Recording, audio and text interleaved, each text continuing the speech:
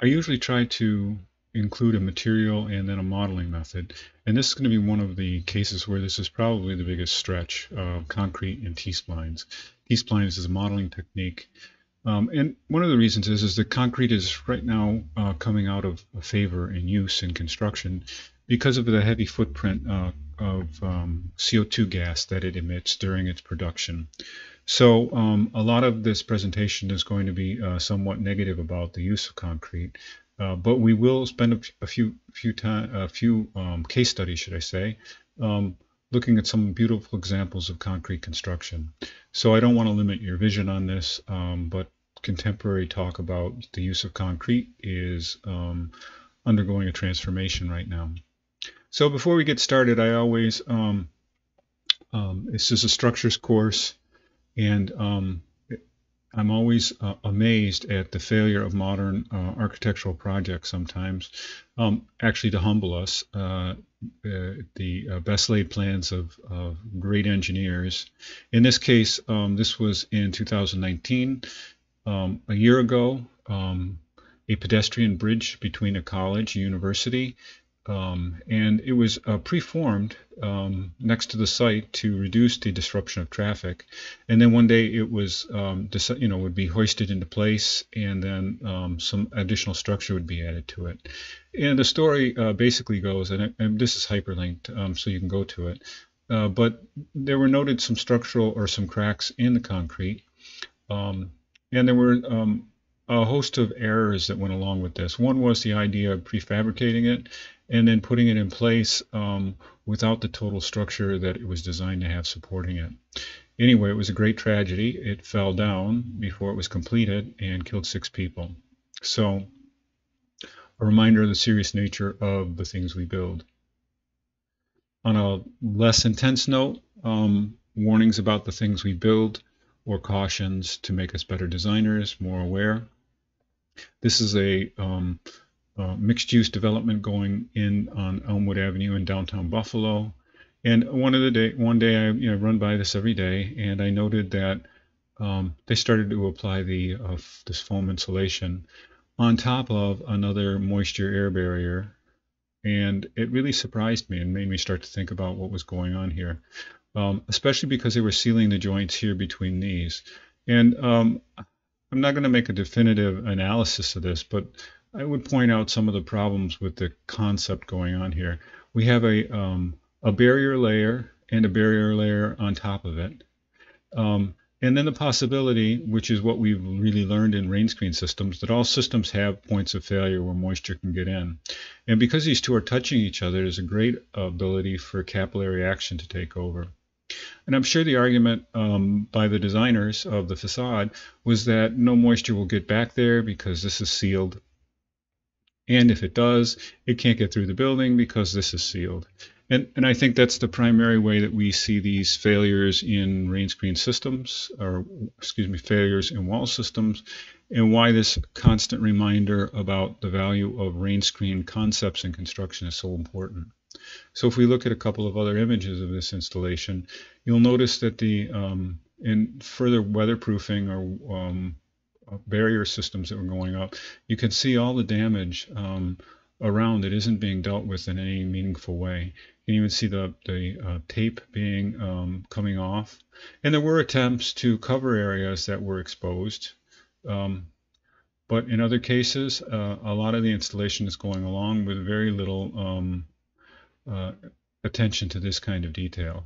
So I leave it to you, thinking about when you're designing your moisture barrier systems, your high-performing walls, to think about not only what you're designing, but also how it will end up being installed and what potential problems could come from that. So let's take a few minutes really to talk about innovation in concrete, and this is really based on much of it on the reduction in the use of concrete. This is a hyperlink to a web page, and they'll talk about it being the second most material used on Earth, and it's the second largest CO2 emitter, accounting to 5 to 7% of annual emissions. So there's a heavy movement on, obviously, in architecture to reduce carbon footprint of our built forms because we use so much energy. And this article goes through, and I would invite you to read it, two ways that people are looking to mitigate, well, a couple of things.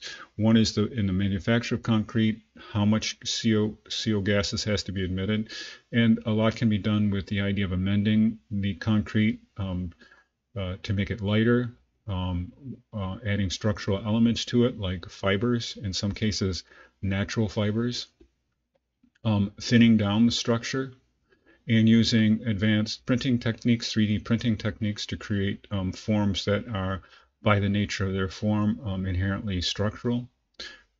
So there's all kinds of research on that front. Even the idea of glass reinforced concrete, glass fiber reinforced concrete panel systems, still giving the idea of massive elements, but very lightweight panels being fabricated from that. And this is a video, it's worth watching because it touches on a couple of different dimensions about the advancements in the state of the art.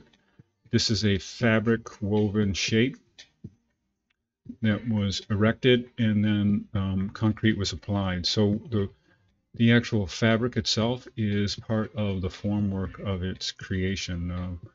So here we have the mesh analysis of the form.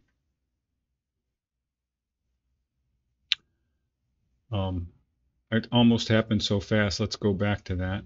I'll just pause that for just a minute, if I can. So here we have this laid out for the knitting machine, and this is the order of the printing of the fabric sections to create that shape. So they unwrapped it and laid it out into a manufacturable component, something that we are learning how to do in our current course.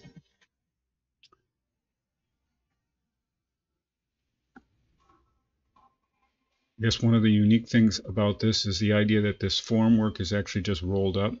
I believe there's an image of them transporting it across the country in suitcases. So the idea that it can be moved very easily. Obviously, there's a lot going on in these types of systems. So while we see the lightweight formwork of the fabric, we still have all of this kind of other structure to hold that frame up. Obviously, there's all kinds of analysis issues about whether we're actually saving materials. But once again, very unique about how much tension is put on it. I guess one of the questions would be, why do we need to make it a concrete item, except that it makes it completely self-standing and rigid. And there they are. They apply a couple of coats of different materials.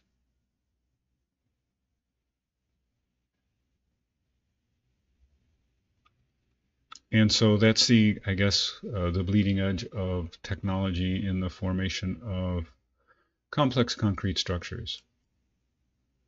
So we'll go back to I'll just stop this from playing. And there's a few other things here. Obviously, these are well worth watching. This is a floor system, and the idea here of removing, by using finite element analysis and regenerative design, to remove the concrete that's not needed in a floor deck in areas and where the structure is needed to provide the concrete, so that we have a lightweight, high-performing surface. And I think that concludes that amount of presentation. So keep it in mind that I guess the overall feeling in the industry today is really a discouragement over the use of concrete. And keeping that in mind, we still want to achieve beautiful architecture. So this is a kind of a compare and contrast about alternatives. So here we have Saarinen's TWA building. Beautiful thin shell concrete building. You could say it's really actually a very efficient use of concrete also. So I don't mean to make that a dig on this is a concrete structure. But here is the National Air and Space Museum, an entry canopy system, obviously almost a complete duplicate of the Saarinen TWA building. But I'm showing you this just the idea of we can still create great forms and use different kinds of materiality. And obviously there's some downsides to that, the exposure of this framework, but it could be conceived that there is fabric supplied to both the exterior or cladding systems and the interior. And obviously, just moving towards engineering these things to being both high performing, beautiful, and reducing our carbon footprint in the way we choose to utilize materials. Calatrava's work is also, I think, really strongly influenced by Sarin. And this was the idea of expressing concrete, these mass systems, and I couldn't help but see the similarities in looking at this project and then his work, and how even great architects take the lessons of other great architects. So I see so much here that, to me personally, I would have felt like I was lifting the actual work from another, and that may be clearly expressed and admitted. But nonetheless, it's, to me, I took it as a lesson about what even great people use as inspirations for their ideas. And here's his work in the I guess the ground zero area of New York City, and a transit hub, major and beautiful structure created there.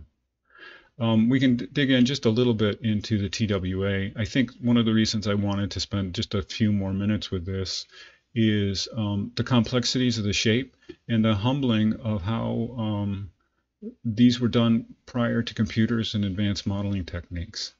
This is a good shot because it also kind of communicates how thin that shell is of the building. So we have these built-up edges, but we can see that the overall thickness of these systems is really quite thin.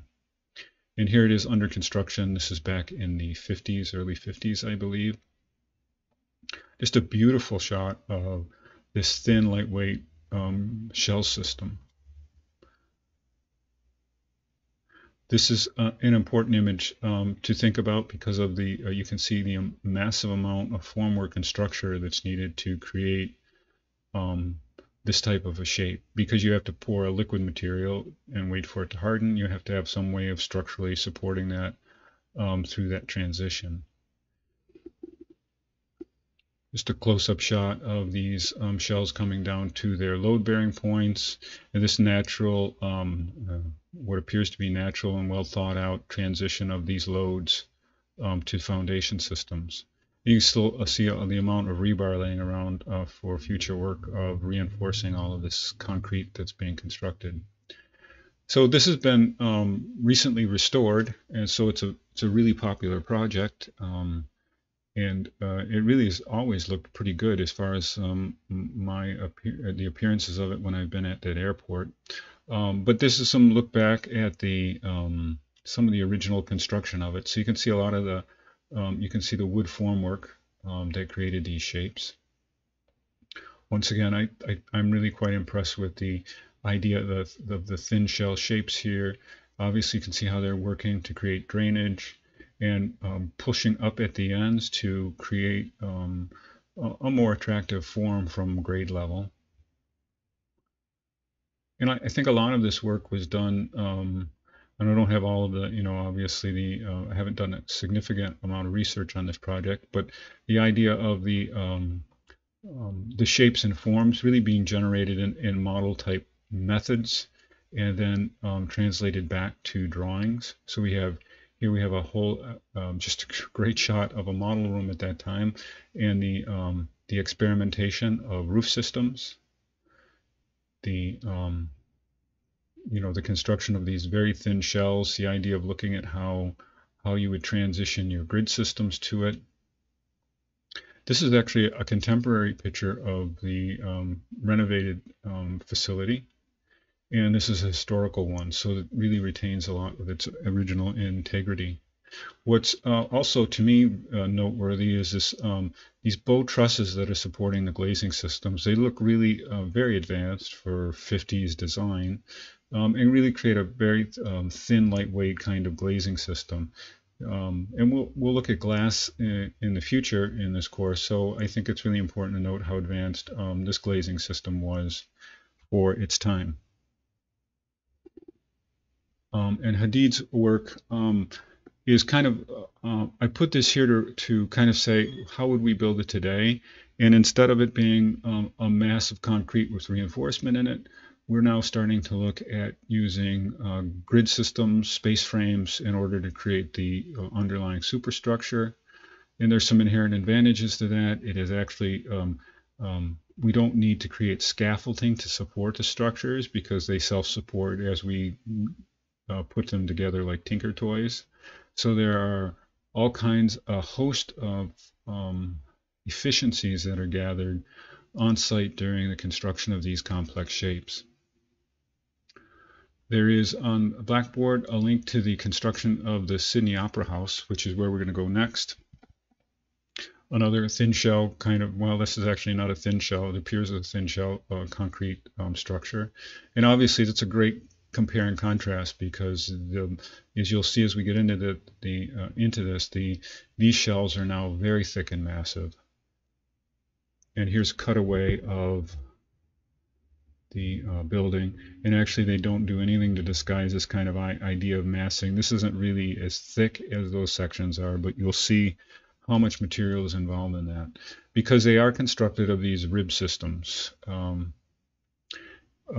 Obviously what's so neat about looking at the Sydney Opera House for me as someone who's involved in instructing computational design is how similar this looks to the things we're doing today as far as panelizing systems. The way the forms are all changing as they move along a surface, but they still are the same component basically. But in this case, this is a lot of structural concrete that went into this project. Possibly way over-engineered. I think there was a huge concern because there's very little familiarity with designing these forms. There's a story of having started the foundations and then having to remove them because once they had engineered the shells, the weight that was bearing on them exceeded what they were designed for, so they had to be reconstructed. So here we have an interior view of those ribs coming up. You can see how deep they are. And also, what a beautiful form this creates on the interior of the building. Still a massive use of concrete. So back in those days, they didn't have the advantage of computational algorithms and computers to do all of the calculations. If they did, they would do them manually, and that would become exhaustive and impossible as far as the amount of man hours required. In the video, you'll see some discussions about how they came up with these final forms, the simplicities of them in order to make them mass producible. I see this image and I think a lot about boat building. I'm sure that people brought the technologies that they knew with hull design. This is a concept called lofting, where you take the geometry and shape at a certain point and you pull it off, and you can generate through two-dimensional drawings three-dimensional curvilinear shape. And this is it now being transferred. In this case, the lofting happens out onto sheets of plywood where actual members are then literally fabricated from that. Another great reason to look at the video is just this discussion about how much testing went into it and the manual kind of verification of calculations. So here we're actually loading models of the shell with weights. Here's the bottom side of that, weights hanging down, in order to verify what calculations they did. And there is mention that computers were used, but they were in their infancy. So the kind of calculations and sophistication is much different than we have today. These were precast and then hoisted into place. So this gives you an idea of the human scale of them. So once again, we see that kind of diagonal bracing, not unlike what we think about and do in space frame construction. And this is a great image of the underlying structure and then the cladding system. And I think the cladding system really holds up today as far as its beauty and interest. This, I want to say chevron for lack of a better word, patterning. And then up close, the idea that these are covered with ceramic tile. The glazed contrasting with the unglazed tiles, creating this really delightful, beautiful, sophisticated look to the surface.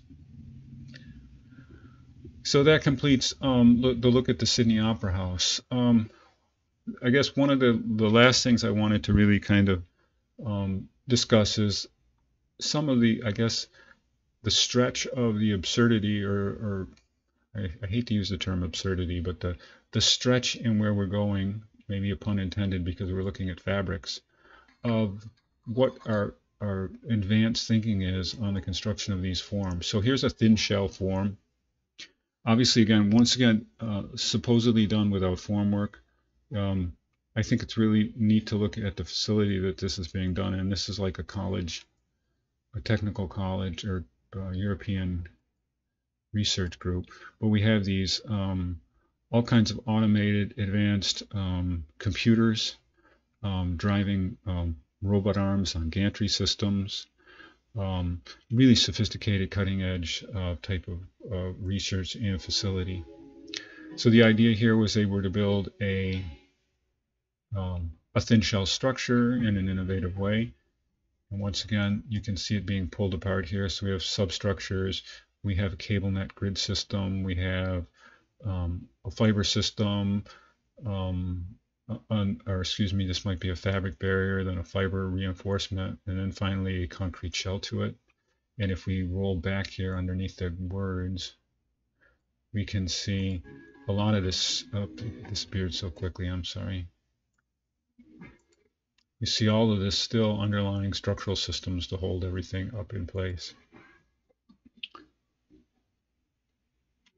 There we go, it labels it for us. I'm really amazed at these really fancy looking connector systems. To think that they're all buried in concrete seems such a waste of that beauty, of that complexity. So here they are laying up that mesh. It looks like this, just we can stop here. This looks like a Rhino building environment. So just as an idea of what software is being used, this is for sure Rhino.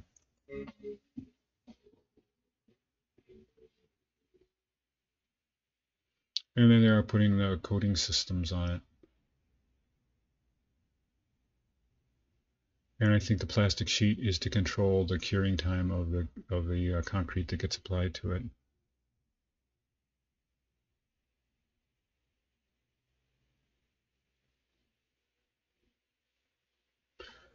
And it looks like they pull down that cable system then once they're done. So maybe those are reusable components.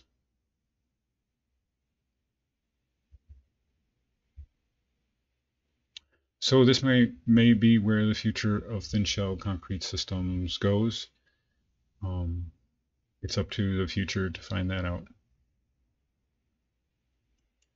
So that pretty well covers just a brief, I guess, stimulation on the idea of concrete. What I really want to do now is think about where we will go with the idea of T-splines. So just to back up a little bit, one of my thoughts for linking T-splines with concrete was in the project that we're going to work on, where T-splines lend themselves to this monolithic or monochromatic surface. And I thought it would be a good way to look at these thin shell materials or concretes as a way of producing these. But it also is kind of a reach, so these don't necessarily have to be made out of, conceived and or made out of concrete. So a little bit on T-splines, and one of the reasons why I want you to experience T-splines is they offer a unique way of thinking about creating modeling forms. They come from, this is a link to Autodesk, and they come to us from an industry, an Autodesk level of product design, where they needed to create these really complex curved shapes, and they needed easy ways to define those. And also Grasshopper is really advanced, or excuse me, Rhino is very advanced in the concepts of T-splining. Just a brief idea about it. T-spline, kind of like a three-dimensional NURBS curve. We have a control point, and then the shape is generated from that. It really reduces the complexities of the shape, of the definition of the shape, and really empowers the modeler with the tools they need to create really fast and high-quality surfaces. So this is a student. I'll just run through this who's using T-spline concepts to create a shape form of an existing building to show how it would be done. So you can go, it always starts in the wrong spot. I'm already in the middle of things there.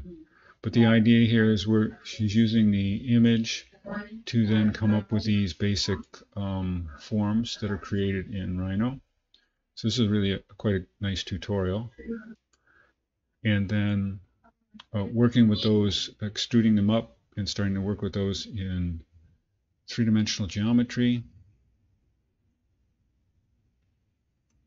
And kind of the beauty of the system is when we get to this idea of what you can do to manipulate these forms very quickly. And that squaring of it is just like a cruder preview before it goes to a higher resolution rendering of the form. So she's just showing how she can close up those forms. And then you can see where it pops back to a T-spline surface.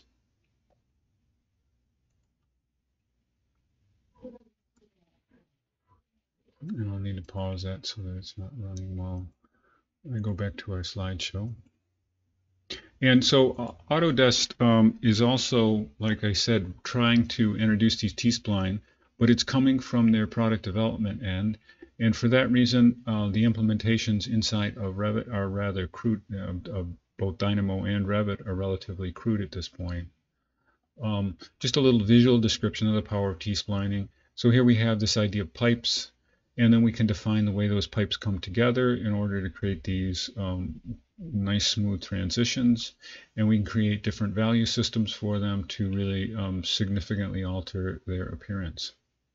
There are a couple of companies that are using those technologies in different ways, but they're still kind of related to me to our architectural endeavors. So here's a company that's really advanced nervous systems. If I click to their site, I need to go to the generative design area, and I need to find a custom place to create this here. Let's try the custom ring. So here we're popped into a modeling environment where we can actually make adjustments to these systems. And I'm not exactly sure how all of these happen, but let's say we'll change the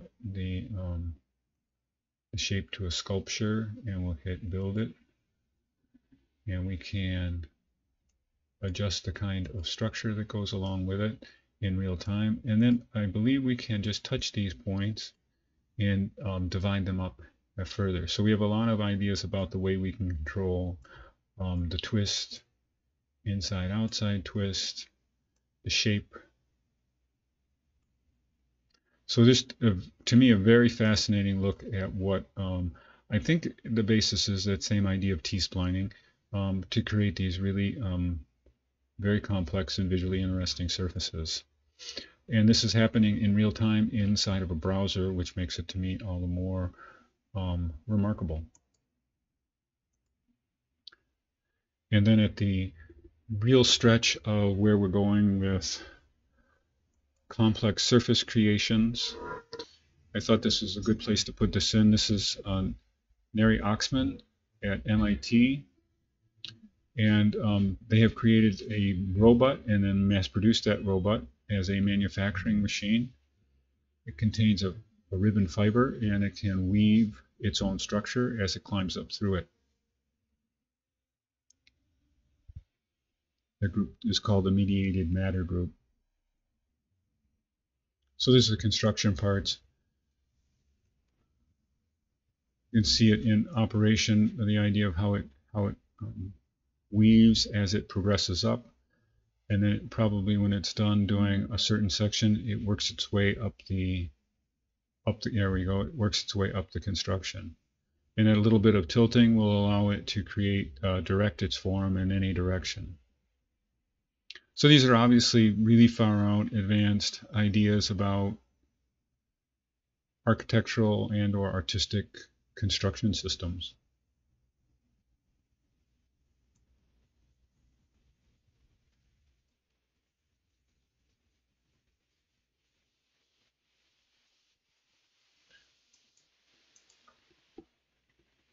So that's at the far out, and now maybe to bring it back down to earth, these are 3D printed shapes that are applied as a second facade to a building, and I think it's more in the realm of something that we could conceive of and include in our project. And this is obviously very similar to what you'll be doing if you do the T-spline project. So that concludes our really brief discussion of concrete and T-splines.